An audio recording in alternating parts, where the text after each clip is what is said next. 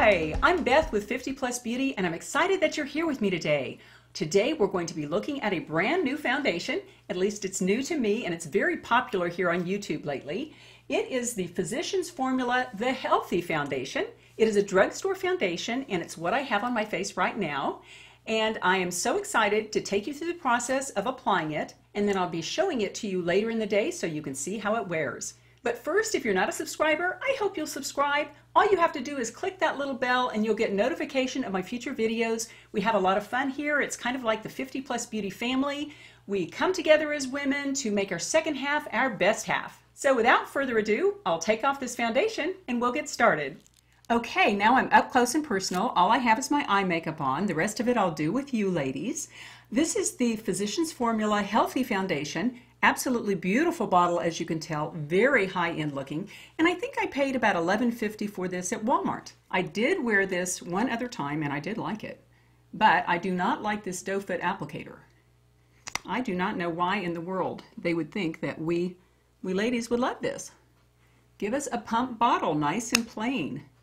In fact, I would trade in the beauty of this lovely thing for a very functional pump bottle. But they did not ask me. I'm sure they have no idea who I am. That would be a given. Okay, there we go. I'm looking like a little leopard here. A little foundation leopard. Okay, I'm going to go in with my trusty Clairsonic brush. And I thought this was a gimmick, this brush head. But I saw Angie on HotandFlashy use it, and she loved it. And I really do trust her. I'll link her channel below. She's amazing. You'd have to be under a rock to not know Angie. In fact, she's probably one of the main reasons I ended up on YouTube at all, because I really started following her Retin-A story, because she has had beautiful results with the Retin-A. Now this is going on very beautifully, and I have to say, I don't know if you can tell, but it does look like healthy skin is what it looks like. Very, very lovely foundation. Oh my, I do love this. And I will do a wear test for you later in the day. However, I will tell you that it did wear pretty beautifully. I wore it actually the last 2 days at work, and the only place I had problems is right around the nose, which I'm very oily, so that is usually where I have problems. Foundations generally do not last around my nose. Whoa, I turned it off. Okay, here we go. Now let me look in the mirror and make absolutely sure everything is blended nicely here. Got some fur in my nose. We won't talk about that. Well, I guess I did.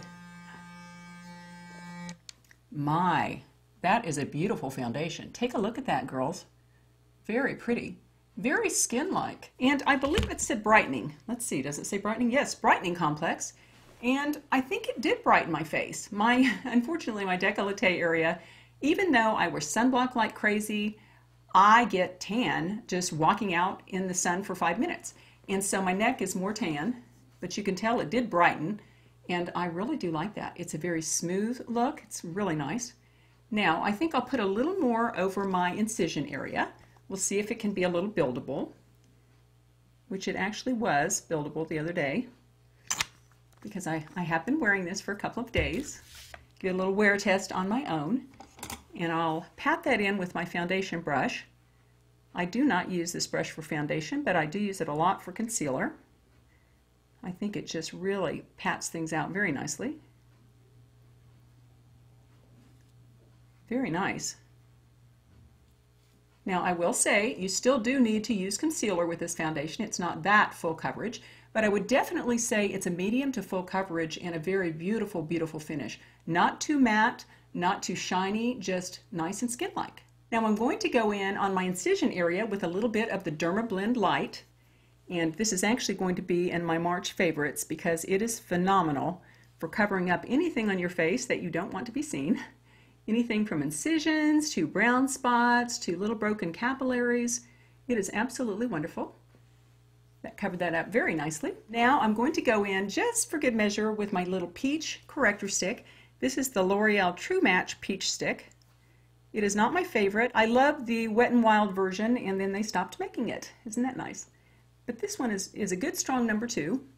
See how nicely that blends that in. You almost can't tell I have an incision now, and I'm about 3 months out, and I am going to be showing a video very soon. I shot the video at about the 1.5 month point, and I didn't want to air it because it shows my incision very up close and personal, and I don't like having that out there. But I had so many viewers say, please do a video about covering up scars, that they had scars. One poor girl had been involved in an assault and she had gotten some marks on her face, but I did tell her that after a year it is amazing how the face heals. So I'm just praying that everything will be great with her.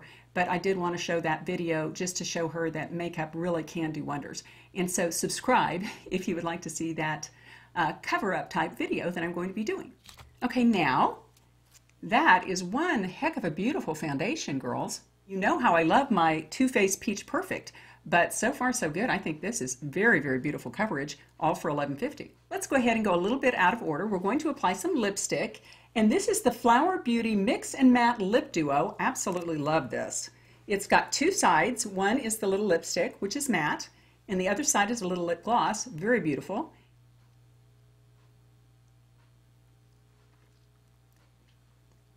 Very, very pretty. I got this from Marnie Goldberg's channel. If you've not been there, you need to go. She is incredible. She is Ms. Gold Girl, and she is a golden girl. She is like in her 40s. She's blonde and beautiful and well-dressed and fashionable, and she has this great family and 3 dogs and 2 boys, and I had 2 boys too. So I feel very much kinship with her. So please do follow the link to Marnie's channel and take a look. If you haven't been there, she's wonderful. Now, I've not been liking mattes as well, so I like to go in with a little gloss. Just put this right in the center, just to make those lips pop a little bit, look a little bigger. Now we're going to go in with a little blush, and this is one of my favorites. This is the Milani Baked Powder Blush in 01 Dolce Pink. I wear this a lot. And one of the main reasons is because it is a mix between fuchsia, which is my favorite color, and peach, which is not as exciting to me, but I know that it looks more natural. And one thing I really like about this is, as you can see, it has just a little bit of iridescence to it. Kind of a built-in illumination, which is so gorgeous. These blushes are fabulous. Now I'm going to finish this off with a little Kevyn Aucoin contour book. It's the volume 2, and I absolutely love this. I'm going to go ahead and use my Real Techniques contour brush. And again, keep the contour in the upper part of the cheekbone, right under the cheekbone. You don't want to bring it down here because it will look dirty. You don't want to look dirty. Don't want to be a dirty girl. And do the other side.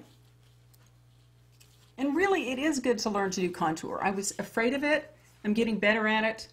It's still a little scary. And one of the reasons it's so important for us more grown-up women is that as we get a little more grown up, our skin can sag a little bit, and so this helps put it right back up into place, especially around the chin area. See how that just sculpts your chin? And it did raise my cheekbones, which I really like. Do a little bit on the nose, a little dangerous because this is not a nose sculpting brush. I do have problems with my forehead, but I'm also really afraid that I'll overdo up there. So just a little bit up there. And this is absolutely my favorite highlighter, the Kevyn Aucoin Candlelight Powder. It's great for those Frankenstein divots. See how it just pops those right back out? It's about the only highlighter I've found that can deal with Frankenstein. Then we're going to do the nose, just the top part. Then a little bit on the Cupid's bow, which I probably should have done that before lipstick. Now that is a look at the Physicians Formula Healthy Foundation, and I absolutely love it. I think this is a gorgeous, gorgeous foundation, and it does wear very beautiful during the day, as I know from the past 2 days that I've been wearing it. But I will show you a foundation wear test later on in the day, so you can take a look with me, and we'll see if on day 3 it still looks as good as it did before. And I will tell you, I did wear a primer with this. I always believe in primers. I am wearing the Smashbox Photo Finish Pore Minimizing Primer, which is my all-time favorite. Absolutely love this. And it does null out pores, and it just makes your skin look very matte, and I think it really helps your foundation stay put. Hi there. We are very close right now. I applied this makeup at 7 o'clock this morning, this new foundation, and it is now 5 o'clock, so that has been 10 hours. And so here is an up close and personal look, and I think it looks really very good. As you can tell, my lipstick is long gone. I may have applied it once at noon, but I did not do any more touch-up on my face all day long. Around my nose area here, it is completely worn off, which is not surprising because I have very oily skin. And you can see I look a little like an oil slick right now because my oils just kick in and go wild. But I really think with all that oil, it has really stayed nicely on my skin. And I will say on my nose here, the top of my nose, there are some polka dots where the makeup has worn off. Around my nose, it has worn off. Around my chin, it has actually worn off a little bit too. However, with my oily skin, through the day, I do retouch up. I do sometimes reapply concealer through the day. I really carry my full makeup with me because this oily skin explodes makeup off my face. But I really do love how this is looking. It works very well on oily skin. However, I think it would also work on drier skin because it has given me, a little more of an oil slick look. And for you dry ladies, maybe that's a good thing. It's funny, but it almost looks like I have no makeup on my skin, but kind of in a good way. Now, if you're not a subscriber, I hope you'll subscribe and click that little bell. That will just notify you of my future videos. We do a lot of skincare and makeup and general youthing. I used to call it anti-aging, but I don't like that term. I like the term youthing because ladies, we're in our second half and those words are powerful, and let's just stay youthful and stay in the game. Whoops, my earring was backwards. I just changed that. Now, I always like to leave you with a little thought for the day, and today is no exception.